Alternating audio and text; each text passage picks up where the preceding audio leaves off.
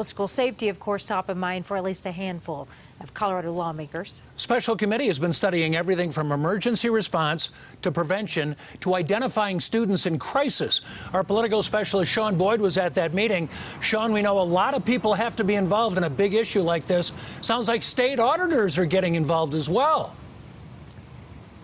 Yeah, and Jim, they released a report today showing the state spent nearly $75 million over the last couple years on a dozen different school safety programs, but there is no coordination among them. The committee plans to address that. It will consider a dozen different legislative proposals after hearing from dozens of Coloradans, including a dad whose daughter died in a school shooting.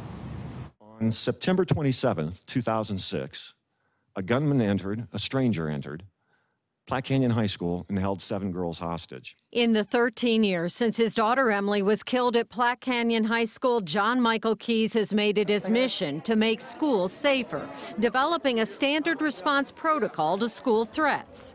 We took these actions: lock out, lock down, evacuate, and shelter. His research now helping guide a legislative committee that shares his mission. A resolution recommending all schools adopt the protocol among the ideas to emerge from the committee after 3 days of emotional testimony. I am a member of the lockdown generation.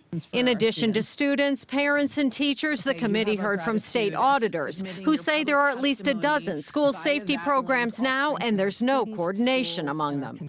Public health and the Department of Education perhaps doing the same thing. Well, that's not efficient. And we've got gaps. Representatives Paul Lundeen and Daphne Michelson-Janae taking the lead on bills aimed at eliminating duplication of services and improving communication among state agencies. The committee will also draft legislation addressing misuse of the Safe to Tell hotline, mental health sick days for kids, and mental health first aid for teachers.